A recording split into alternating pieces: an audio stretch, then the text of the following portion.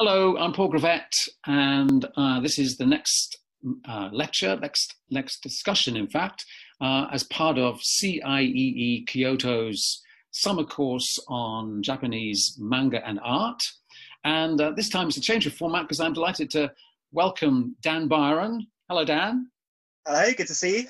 Hey there, and we're going to have a little discussion about otaku culture, which is a phenomenon that we are both part of in many ways. Myself, of course, as a fan, but also as a curator, and Dan as an artist, and also someone working with the Hyper Japan London events, and also running other activities like the London Manga Artist Meetup.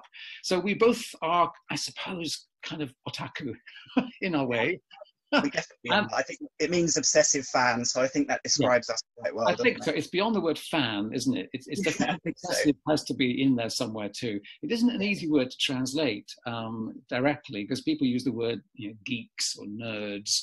I've also come across couch potato as another translation of it, but it's a special word to Japan. So just to briefly, the opening image here, of course, is cosplay. We'll be discussing that a little bit as well. Costume play.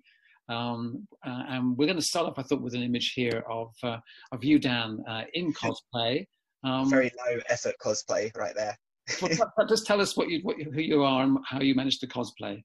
So this, I dressed as Yoshikage Kira from JoJo's Part 4, but obviously in darker colours. I wasn't going to go and buy a purple suit and a green shirt. Right. So I literally made it quite obsessive enough there, I don't think, Dan. Yeah. And this was an event at the British Museum we had last year with Hyper Japan, where we had cosplayers at the British Museum. So I thought it was fitting for me to be in cosplay too.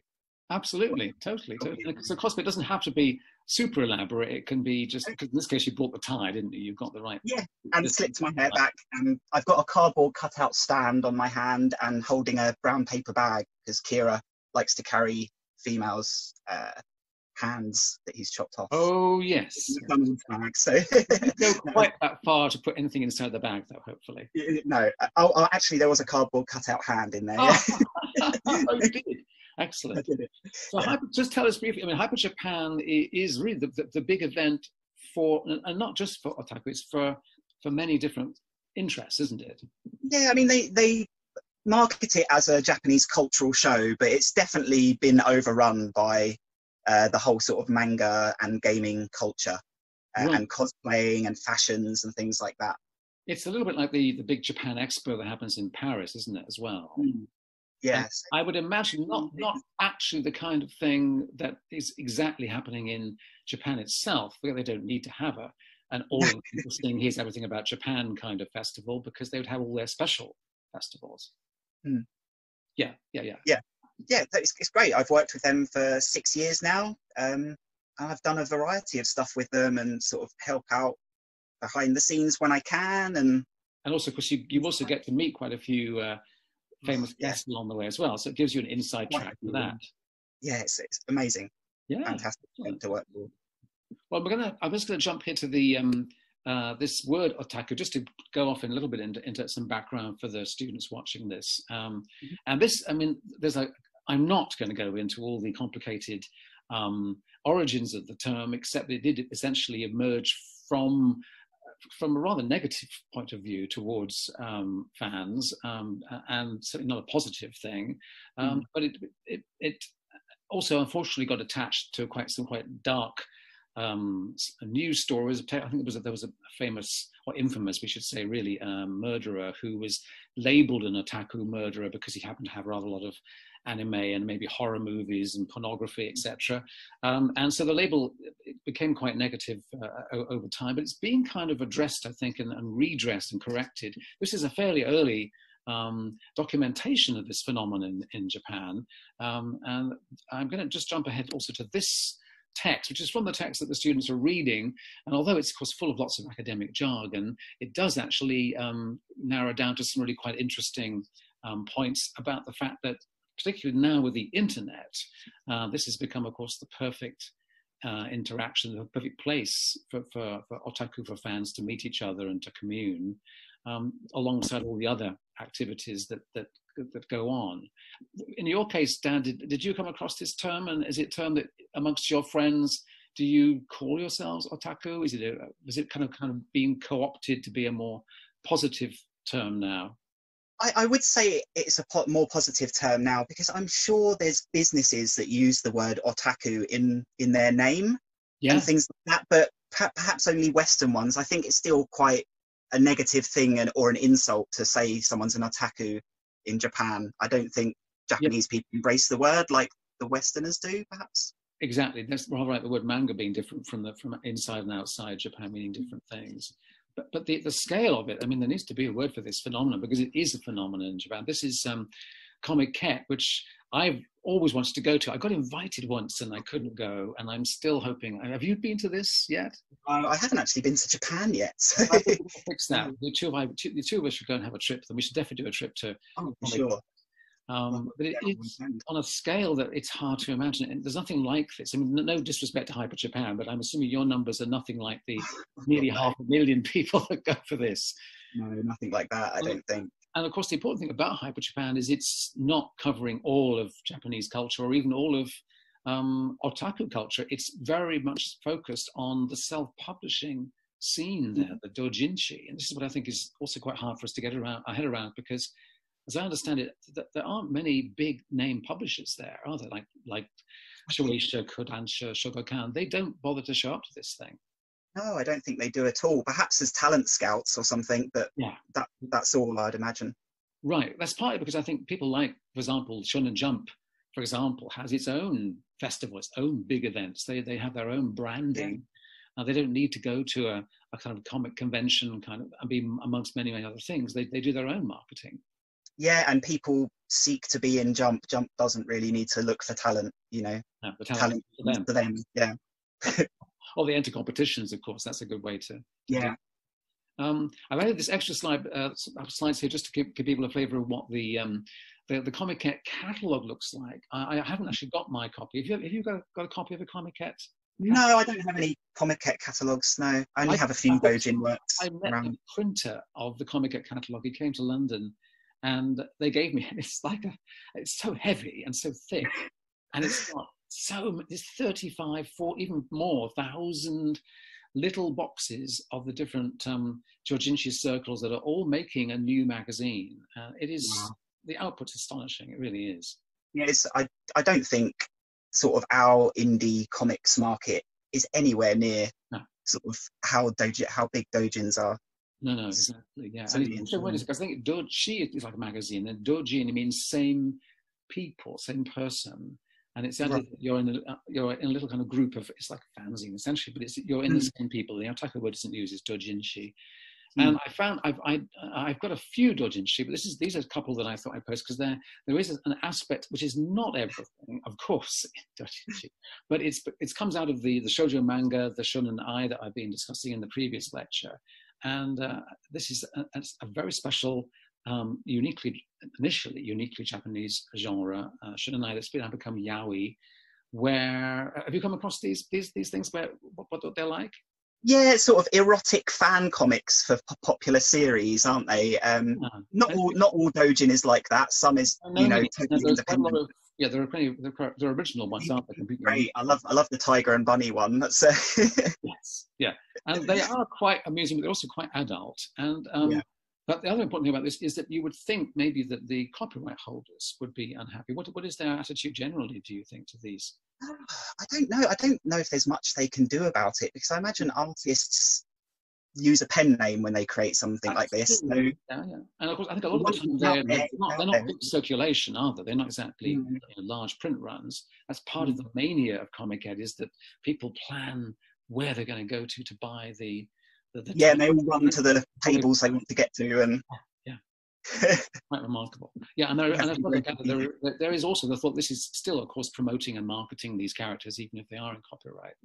And the scale of shops, the retail area, of course, of Akihabara is famous for being the kind of mecca of otaku and of fans of all kinds of material.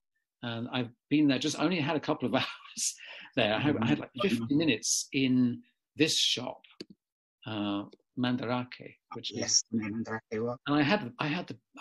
and I could buy stuff, but it was just, there's no time. You just can't possibly process so much material. You need a week, just maybe in one store. These are so huge. And what's wonderful, as I mentioned in the note here, is that it isn't really just for otaku. It really is, because manga is so part of everybody's culture, all age groups and backgrounds, that it's for everybody. It really is for all interests. And a shop like Mandarake, you know, if you don't have much storage space in Japan, so once you're done with your manga, you can go and sell it to Mandarake, buy some other second-hand manga, pick things up really cheap. Oh, that's that's nice. I hadn't thought of that, of selling it and then buying more. You can sell toys to them, everything. Yeah, it's not just books, of course, and comics. It's all kinds of items. Yeah, they deal in art. You know, I bought art from Mandarake and all sorts. Yeah, they're pretty good online too, aren't they? They're very good with the English language side of things. They're one of the best trusted places for. They really are good, aren't they? Yeah. So I want to touch on how otaku have been portrayed, and maybe also how the otaku phenomenon is also perhaps part of a slightly other, more psychological issue which Japan is facing. And this is not to say that all otaku are anyway like this, but this is perhaps one of the sweetest of the otaku stories. Have you come across this one? Yes, I do know Genshiken, and it reminds me of the rest of my bedroom actually, that you can't see. It's not much better actually in my so-called library. My library has just become a huge mess really of stuff. I've got storage. I've got so much material to look after. But it was a story set in a college university club for fans of all kinds of popular culture, of course, including manga, and was turned into a successful anime.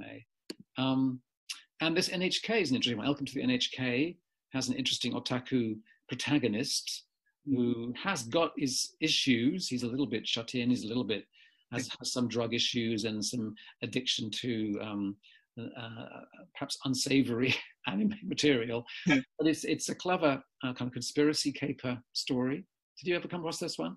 I'm not. I know the name. It's one of those very famous series, but it's not something I've ever watched or read myself. No, it's an interesting one, especially because you would assume with NHK title that it would be to do with the TV channel. In a weird, strange way, it's some weird conspiracy theory that the character has about NHK being behind all kinds of sinister things in society. And this is Train Man. This was a phenomenon, wasn't it? Do you know about this one? Yeah, so it was on the Japanese message boards 2chan, which is quite, we have 4chan in the US and stuff, copied it. It was just some stories that were being told, and no one quite knows if they're true or not, and people hope they were, because it's quite a lovely story. You know, this nerdy guy stood up to a sexual predator on a train that was harassing a woman, and sort of a love story blooms from then on. She buys him gifts and they meet, and it's really sweet. It's a very, very lovely story. So it might have been true. It would be nice if it was true. And people like to think it is. Yeah, there were movies, there was anime, there were, I think, 4 different manga came out as well. But it did portray as an empathetic otaku character. Yeah, I think it's a fairy tale for otaku, that they'll meet a lady in a heroic circumstance, you know. Yeah, and this is a favourite of mine. Detroit Metal City, which has got this crazy drummer, Camus. Yeah, it's hilarious. But he's definitely the stereotypical portrayal of otaku to Japanese people. I mean, the whole manga is crazy and satirical, isn't it? So it's not to create illicit empathy at all. No, not for anyone. It's just great. Like that, I love it though. It's so funny.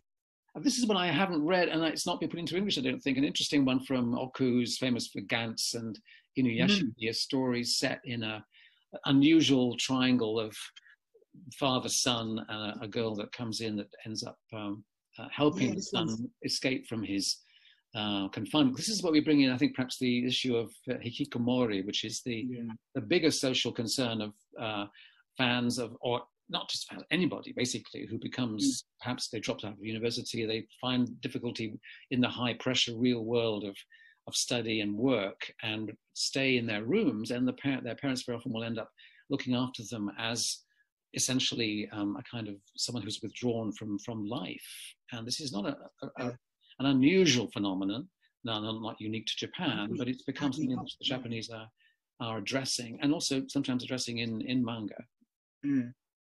Yeah, this maybe isn't exactly otaku culture, but I'm wanting to bring this in because it does bring up the issue of how obsessive are you going to be, I suppose, and how. And if you're a shut-in, perhaps naturally you will gravitate towards escapism. So whether you're otaku first or become an otaku after developing anxieties and things. And in a way, I mean, we are currently going through lockdown, which is not such a good experience for many of us. We're having to focus on what we love, and we can enjoy things virtually. It's a question of coming back into which is otaku. A lot of it is about, actually, it's not about this. It's about meeting. It's about having a community, having friends, and interacting. Absolutely.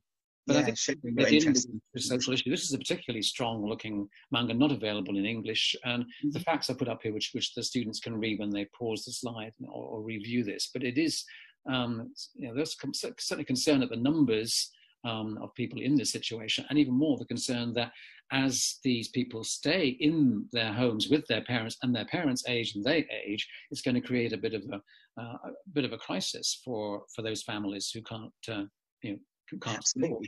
That's a really high number. That's quite a large percentage of people, really. Yeah. I think there are many issues beyond the otaku field that this raises. Let's get to happier places. That was the absolute opposite is Hyper Japan, which is all about bringing people together and also very often celebrating the different cults, I guess, within this huge field.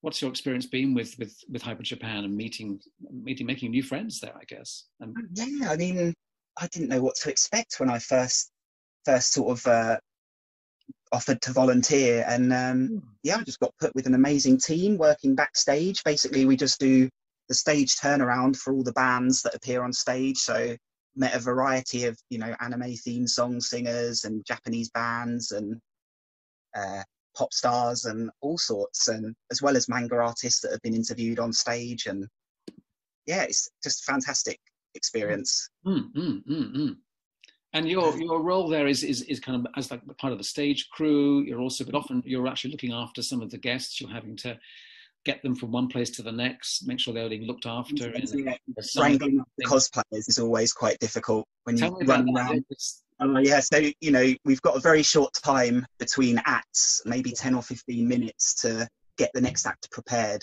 Right. A friend of mine there. So you have to sort of run around and say, "Are you part of the cos parade? Are you part of the cosplay contest?" And like grab everyone together and then escort them all across the event. Right. And there's obviously special places for cosplayers to get changed. All of that is very looked after, isn't it? So because that's a concern too for people. And then you've had Hyper Japan's had some pretty major guests from comics, the wider world of Japanese pop culture. So and you get Yuji Kaida here. It's amazing meeting him. He's basically done any Godzilla posters you've seen that are a painting, it's probably his work, and the same goes for Ultraman and things like that. Fantastic art, hasn't he? Really, really good. Brilliant. And on the left there is Adita Sensei, who I worked with last year. He's a very well-known Pokemon trading card game artist. Yeah, amazing illustrator, really, really talented. Absolutely. And behind you on your shelves, you have some of your artwork, including some of these shikishi, which you're able to collect. Yeah. These I love them. They're personalized to you, I guess, and they're actually, you're watching them being drawn very often for you.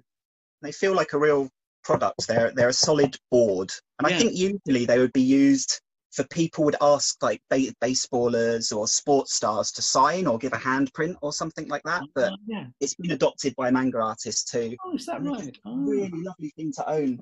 Yeah. Yeah, I love them.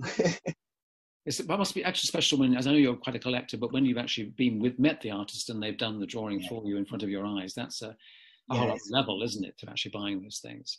It is, yeah. Right. Where are we now? Sorry. Oh, here we go. Yeah. And we could come on because it's been quite a year in the UK. I mean, obviously, no, you haven't been to Japan. I've been to Japan just once for a mad 2 to 3 weeks. But in London last year, we had the most amazing set of events going on. The British Museum put on the biggest exhibition of comic art. About the photographs you sent here, this actually shows just some of the enormous variety of original artwork, which, as I've said in this caption, was the biggest show anywhere, even in Japan, they hadn't done this because the big publishers, as we've mentioned, are so competitive. They wouldn't ever dream of putting their material together into one show. It was mind blowing to see, Astro Boy over there, like, Fairy Tale over here, Dragon Ball over there. It was mind blowing, absolutely mind blowing. Now, this is the British Museum, of course, for them, it was their biggest, I think, almost one of, if not the biggest attendance they ever had. I think they had something like 180,000, just an absurd number of visitors. It was phenomenal. Yeah, absolutely amazing. Yeah, it was very exciting. And also quite a few big name mangaka came over for the first time. So for you and I, it was a thrill to be able to go and hear them, see them talk and draw sometimes. And yeah, I had the best summer. It was great. It was like being in Japan. Actually. There was so much going on for I can't count how many artists we sort of met and saw during that time. 6, 7, 8. This was when I was able to interview Takemiya Keiko at Cornell's and get a chance to meet her.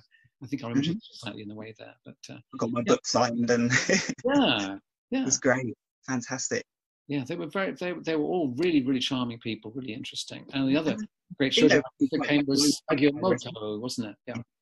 Very, these are like huge superstars in Japan. They never make public appearances, or very rarely.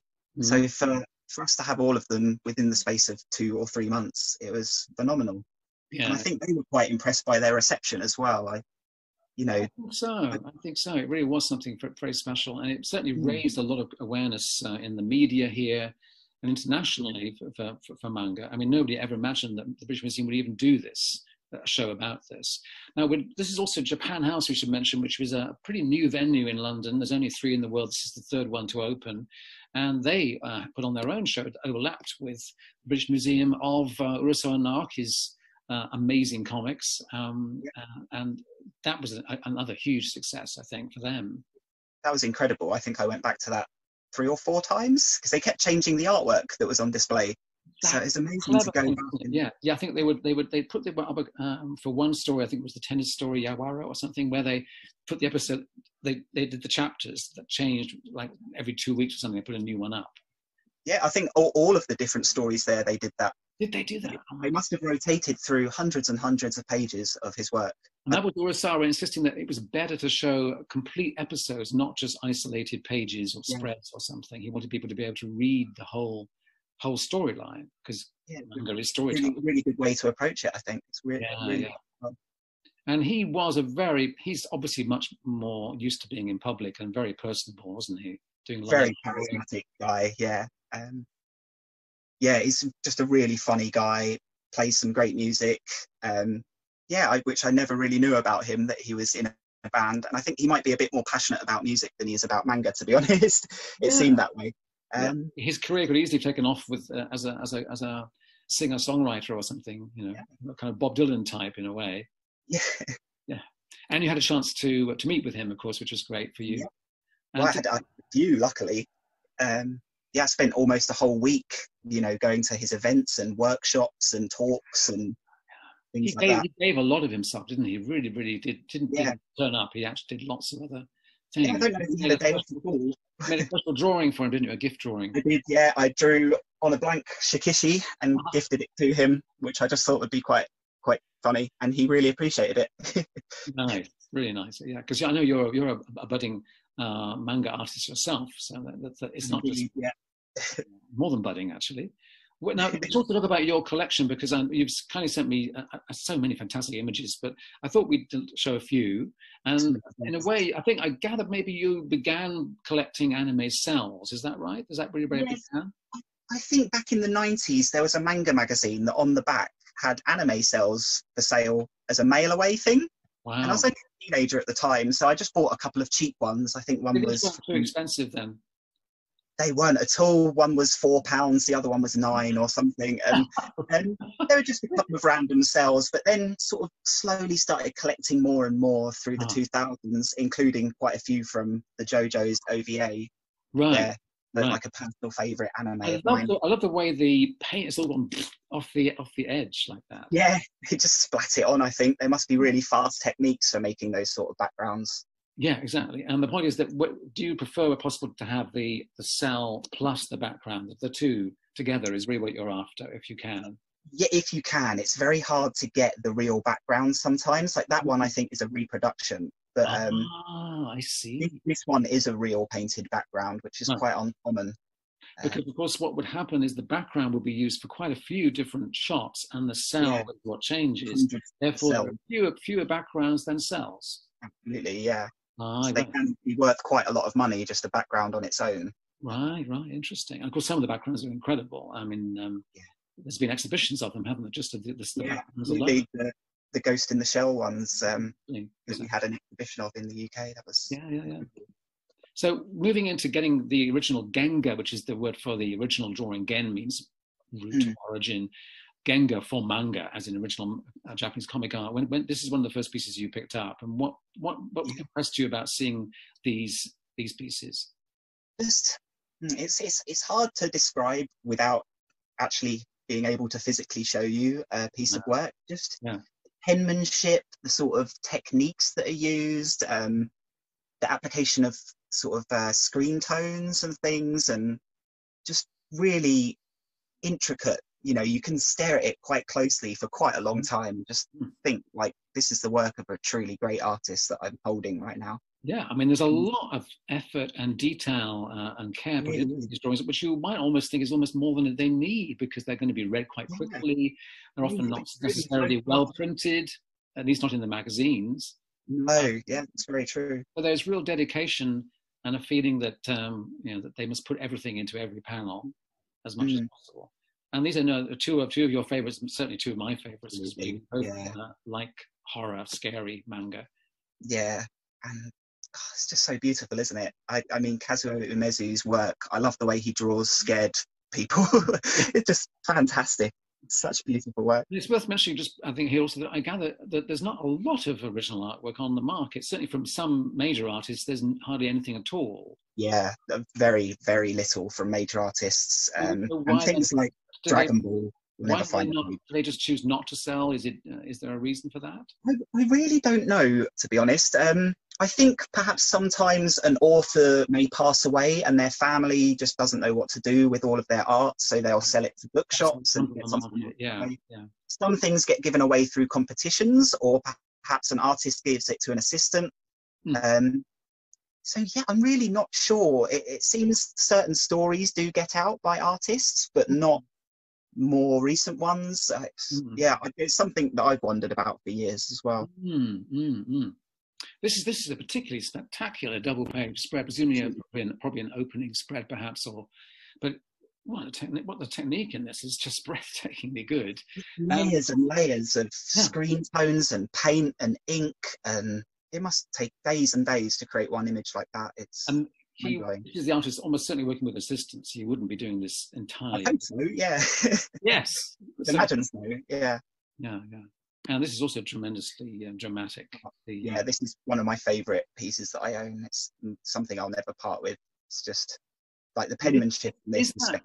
Is that sound effect, is that actually drawn onto the artwork, or is it added? Is it applied over the top? Is it actually part of the artwork? No, that one is part of the artwork, but sometimes you will find that someone's drawn it and cut it out with a scalpel and just glued it on top of the artwork and things like that as well.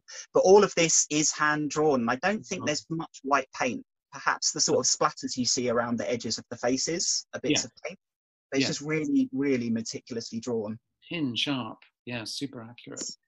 And of course, we're all looking at artwork, and almost all the manga artwork is in black and white, as we know from the magazines and the books. But then there are often special pages at the front of the stories that are in color. These are probably extra desirable in many ways. Yeah, they're really, really hard to come by. If you find a painted manga page, it's really uncommon. And things like that get snapped up first when they get on the market as well. So I've been very lucky to get some of the pieces that I've managed to get. Well done. And of course, a lot of time they don't even get necessarily reprinted in color in the books, do they? They'll just get into. No, it might just be one glossy page in the magazine or two glossy pages, and then in the book it will be just in grey. It's quite tragic, really. It's quite sad. But And this is a beautiful piece here by a sketch by the late Taniguchi, one of my, I think, our favorites too. A beautiful, fantastic story. And then you've got a big enough collection now that you've actually just set up your own website where people can buy some of the illustrations that you're letting go of. Yeah, and once doing that. Yeah. Once events are open again, I hope to have a stall at events like Hyper Japan and Comic-Con and things, selling original manga art, because you don't really see it anywhere. And I think once people see just how beautiful it is, they'll snap it up. I hope. I think they will. And you're obviously still going to carry on collecting, so you're a dealer and collector at the same time. Absolutely, yeah. I've got to sell some. Dangerous combination. I just added this side at the end because it's quite nice to celebrate. Not just from the UK, but just to encourage perhaps the students that are watching here who are maybe wanting to make their own manga or know people that want to do this, that there are competitions. I mean, certainly local ones. We have one in the UK called Manga Jiman, which means Manga Pride. But then, you've entered Manga Jiban, and so did Shangamori Edunjobi, who went on to enter the international prize, the international award organized by the Japanese government to promote manga, and was the first Brit to win a silver. And that's quite an achievement. I mean, and now his work is immortalized in the Kyoto Manga Museum. You can, if you go in there, if you go in there, you can find in the sort of dojin section, you'll find Shango's work somewhere. Yeah, because I know he was invited out there, wasn't he, as part of the prize to meet publishers and editors and to connect, to network, which is such a valuable thing. So this is one path anyway for people around the world to enter the manga field, and it does demonstrate also the government's use of manga, of otaku culture in general, as a kind of soft power diplomacy to convey how cool Japan is, as if we need to be told. Yeah. Brilliant. Thank you so much, Dan. And it's been good luck to you with we obviously hope Hyper Japan makes a return once it's safe to do so. And in the meantime, you're still running your meetup. Is that right? Yeah, we have virtual manga meetups at the moment. So it's good fun. So you can actually be drawing together and see each other's work. Virtually. Yeah, basically. And just chat about what we've been watching and reading. Same as we usually do when we meet in a coffee shop, it's exactly. Excellent. That's really, really good. That's happening still. Thank you so much for this. I think it's given people a real good insight into what it means to be otaku, to be obsessed, which we definitely are. Yeah. All the best then. Okay. Thanks a lot. Thank you, Dan. Bye for now. Yes. Bye-bye.